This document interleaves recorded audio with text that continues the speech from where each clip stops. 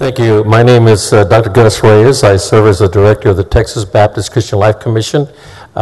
We serve 5,200 Baptist churches across the state, congregations, missions that include African American, Hispanic, and other groups across this country, this state.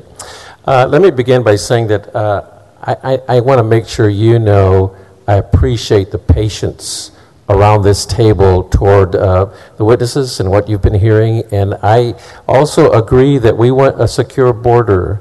We want violent criminals, cartel members, human traffickers rounded up and deported. We all want that as best as I understand.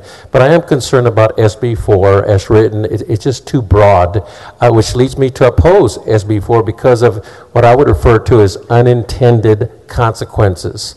One of those is the fact that we fuel fear in the immigrant community, whether you're documented or not, and we fuel fear with just many citizens, period, who might be afraid to get on the road. Immigrants might be afraid, or others of us might be afraid to get on the road just to be stopped.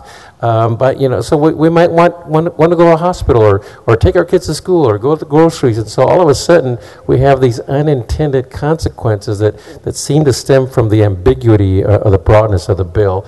And so I just want to make sure we point that out. The other thing is that when you include police officers employed by private and public universities in this bill, that affects our kids who are going to college, and that they need to prove their citizenship at all times.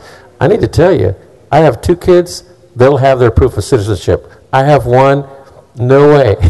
Some of you have students and children as well, and you know how difficult it is for them just to keep their phones and what have you. So I think it becomes a distractor. We want them in school to focus on education and not anything else. And so in closing, I do want to say that finally it does impact our ability to minister to folks. We don't ask for papers when we have food banks and we help them with certain services.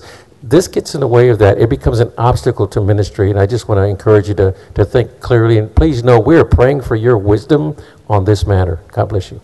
Dr. Reyes, thank you. Thank you for praying for us, and thank you for the work at Texas Baptist.